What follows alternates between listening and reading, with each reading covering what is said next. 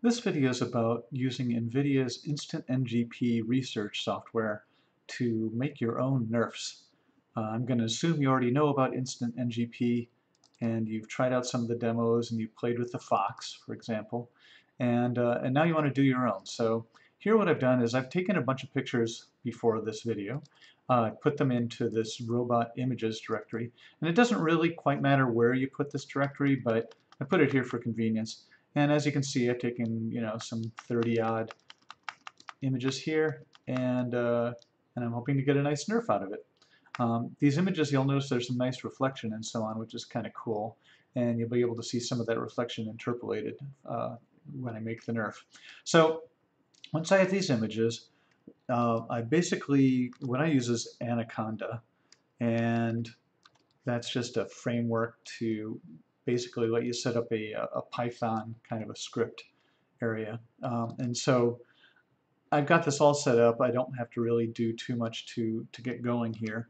I'll put in the notes for this video, which are below, of how to, what kind of commands to sort of do to install the things you need.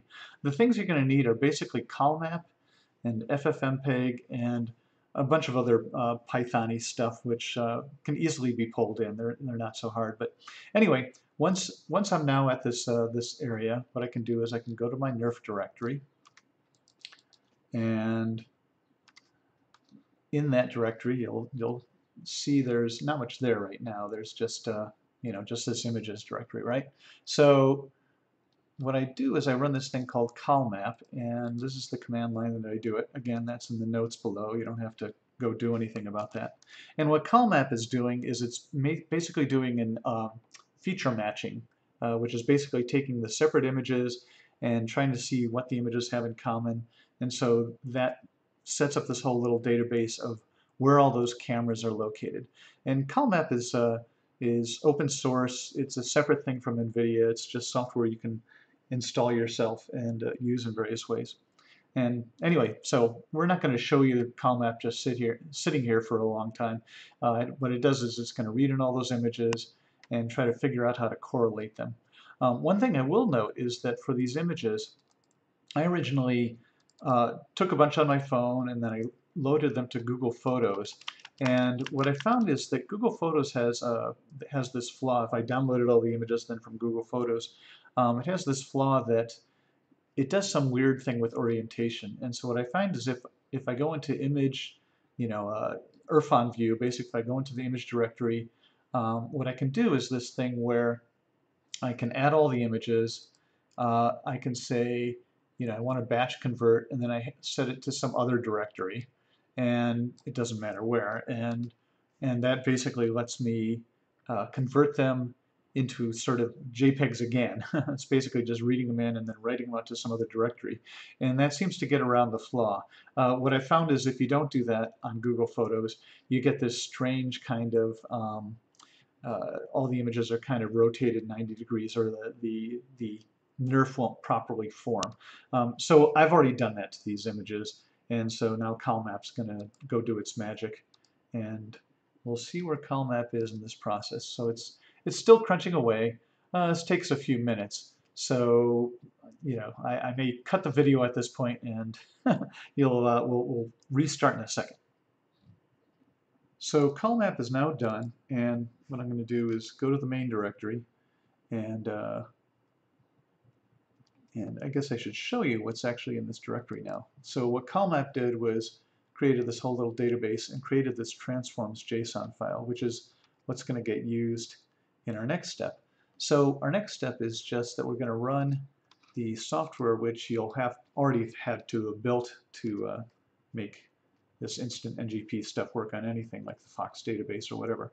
And what it does is, anyway, this testbed thing gets this image, basically sucks in our images and sucks in that transforms DB and database, and it starts to create the the NeRF. So here we have the NeRF now. So that's the good news, is that we now have this NeRF of this robot guy, who's called Diana, by the way, if you ever want to come see this thing. It's made by this artist named Skunk, and it's in Somerville, Massachusetts, right next to Aeronaut Brewery, so come on down.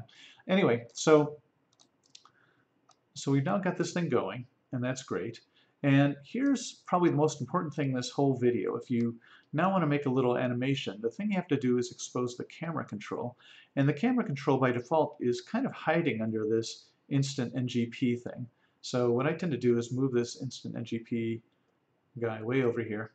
And now you'll see this camera path thing. And you'll also see this camera path thing when you look at this menu. You'll go, boy, that's tiny. And that's the trick, is that you can resize this thing, and that's actually quite important.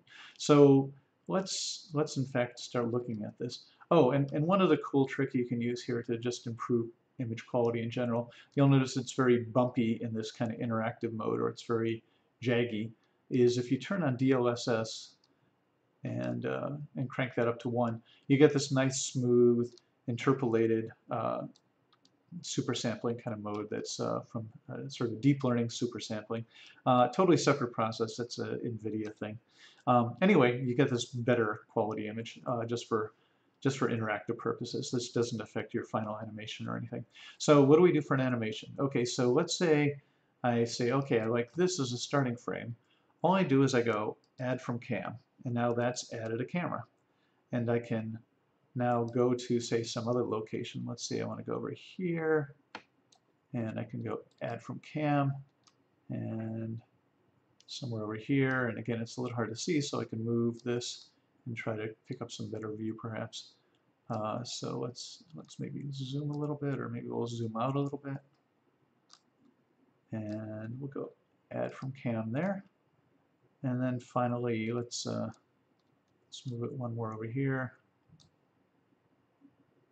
and add from cam there. So now I have 4 different cameras that I've set up as my little path. And what you want to do here is save. And so that's going to save a file. In fact, I might as well show you what that file looks like. That shows this basecam JSON file. So once you've got that saved, you know you're good there. The other thing we want to do is we've let this thing crunch for a while. It doesn't take very long to converge to a reasonable solution. Once you start seeing this kind of noisy, sort of up and down, things are not changing very much solution up here, that means you're pretty well settled in. You know, further, you can stop training if you want. But basically at this point, what you want to do is you want to go and save your snapshot, just to save you having to redo that work. Now you can, you can recreate the snapshot fairly easily, but we'll just save it here just to save ourselves some work. So we're all done with that. We've saved our database, our NeRF to date, and we've saved our cameras. And now it's time for the last step that actually creates our little animation here. So at this point, one thing you're going to want to make sure you have is FFmpeg. It needs to be installed, and I'll again put that in the notes below.